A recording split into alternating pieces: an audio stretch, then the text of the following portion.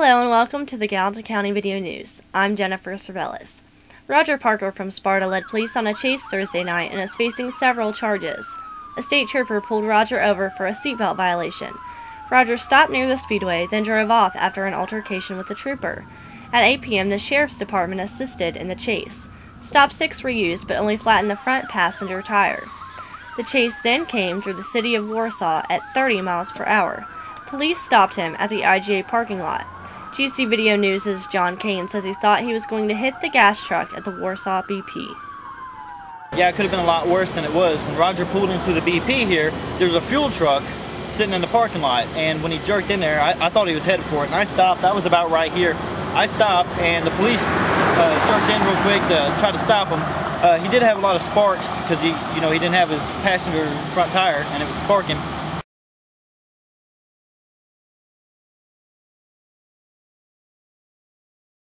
If he would have hit that truck, there would have been a lot of hurt people. Parker is being charged with 1 count of endangerment, resisting arrest, assault in the 3rd degree on a police officer, fleeing, and evading. He is currently at the Carroll County Detention Center on a $20,000 bond. To see the full video of the chase, click the link in the description. The building that used to be next to the pharmacy, called Morris's, burnt down in 2006. Here are some of the pictures taken by John Kane. The lot has remained empty since then. Well, now construction has started by the McFarlands. The new building will have office spaces for rent.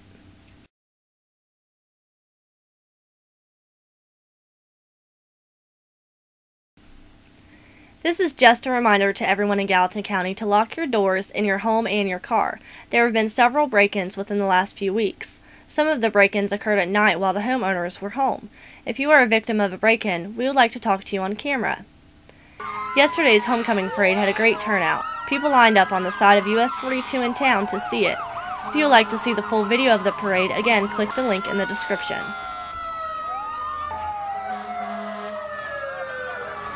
This is an announcement from Debbie Seafort.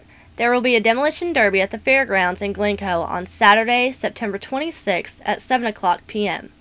The class of 71 gathered at the Warsaw City Park today. We're having our class reunion, 1971. There were around 40 people that graduated that year.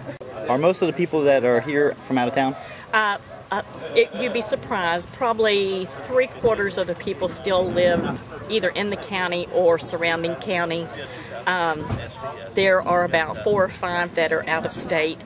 We're just planning on having a good time. This is the first time. I think they had a 5-year reunion, and then this is the 38th. 38 years is a long time. So, who was the one that was the most successful, and who was the one that, nobody cares about anymore because he's nothing? That's a good question. The one that was most successful. Let's see. We didn't have any brain Scientology, any brain scientist or anything.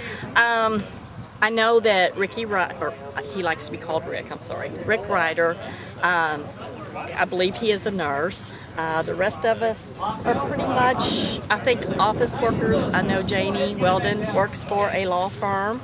I'm trying to think right offhand. I don't know. I haven't been in touch myself with that many people. We just, it's been so long, and I just thought it was time for everybody to get together. That's our news for this Saturday, September 19th, 2009. And if you have a news idea, you can call us at 859-904-9112 or email us at news@gcvideonews.com.